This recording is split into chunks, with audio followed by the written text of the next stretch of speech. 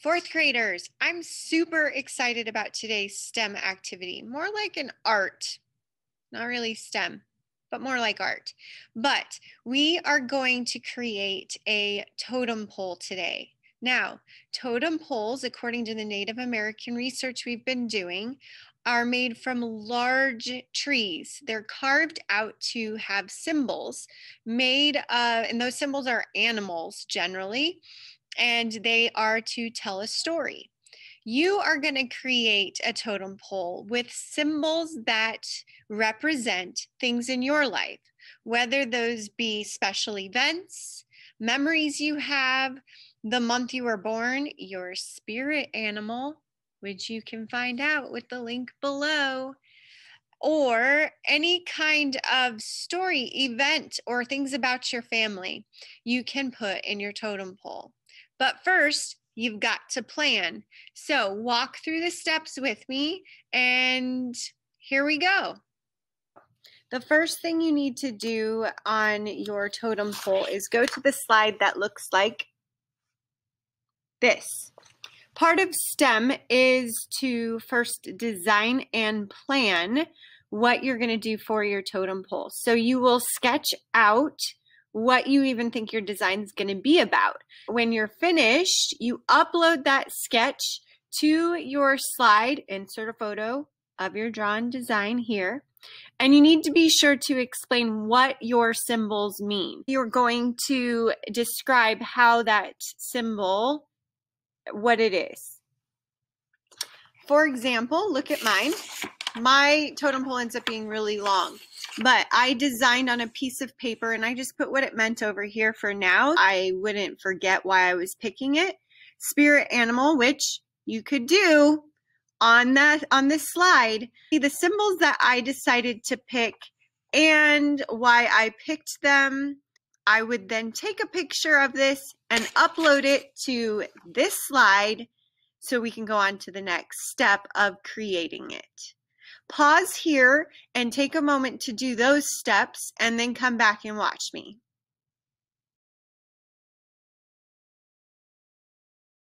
Now it's time to construct the actual totem pole. So I'm going to give you a little trick. I have a very long tube, but one way to figure out, like give us a guideline when we are going to make our drawings is I'm going to put my tube on my paper, but what you can do is take a pencil, a crayon. I'm using a crayon because it's darker and I'll be able to see it through the other side, and just go along your tube so it gives you a reference that you can follow when you're drawing on the other side. You see I have somewhat of a guideline. If I turn it over, you can faintly see some guidelines of where I can put my drawings. That way when my drawings, if it goes over, I know that I can cut it out to give it like a 3D effect, like as if the wings were going out on the totem pole that you have learned about or seen pictures on the slides. So it will give you more of that feature of the 3D.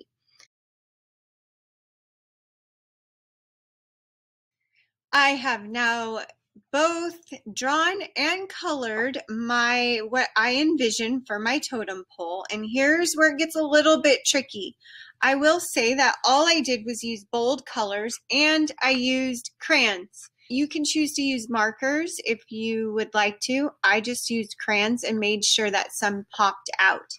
Now here's the thing, you can't just cut along the edges or it won't go around the totem pole.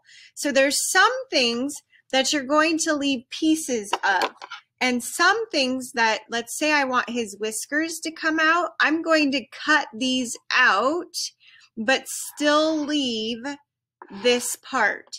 You are going to wrap this around. You can get an idea. If I were to wrap this around, it looks just like this, which is good and it works, but maybe I want the baseball to come out. So the way to do that is to cut right above and go along the side the best that you can. And on the other side as well. But notice I still have the sections that's going to wrap around my totem pole, around my roll. So here's what it would end up looking like. My wolf is going to go around, but my baseball is going to stick out a little bit. So I have that sticking out, but that will still wrap around. Every now and then you might want to take some opportunities to cut it out, but remember you still have to have some that will wrap around your paper towel roll. I will show you the finished product when I get there. I have cut mine out just to the pieces. Any that's open is going to end up flaring out of the totem pole. I will take just so you can see, I'll tape it for now, but you can also glue it. I'm going to put the drawings now over my roll like this. All right, now we have the completed totem pole, and you can see how some of my stuff points out, giving a little bit more of an effect, like my book and trees and the bottom of the shoe. I can't wait to see all of yours, and be sure to upload a picture of your final product.